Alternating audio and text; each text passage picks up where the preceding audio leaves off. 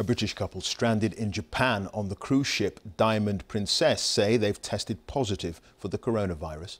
Sally and David Abel have been talking regularly about their experiences on social media. They're among the 74 British nationals on board the ship.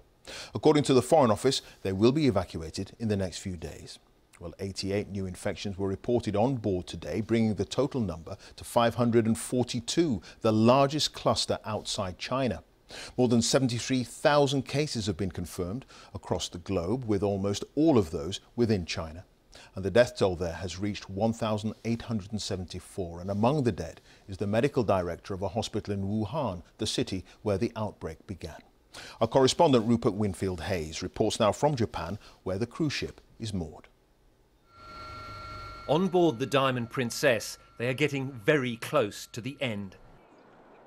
For those out strolling on the sun deck today, there were less than 24 hours to go until the quarantine is supposed to end.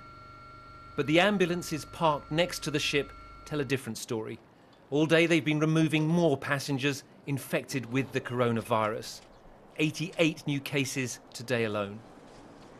This afternoon, the news that Britain's David and Wendy Abel are among them. In this video posted this morning, they spoke of their growing anxiety. And now, especially every single time there is a knock on the door, your stomach flips. Yeah, you just don't know whether they're going to come and say, OK, let's go, and you're going to be taken off to a medical centre. Hours later, that is exactly what happened. Their son managed to contact them as they were preparing to leave. I got an email from my dad saying both your mum and I have tested positive. We're going to, the words are, he's going to a hospital. I FaceTimed them straight away. I haven't actually spoken to my dad or seen my dad. I've only got through to my mum, but I heard my dad in the background, you know, not sounding too great. For the Britons still on board tonight, there is better news.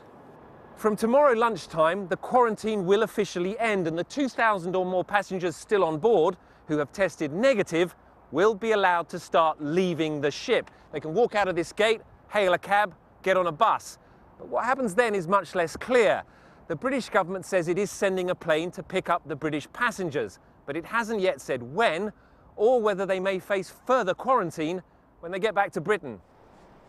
One Japanese expert today told me he thinks they should be, because the quarantine on board the Diamond Princess has clearly not worked. Almost forgotten in the concern for all the passengers are the crew. They have continued to work throughout this quarantine and somehow maintain a sense of humour.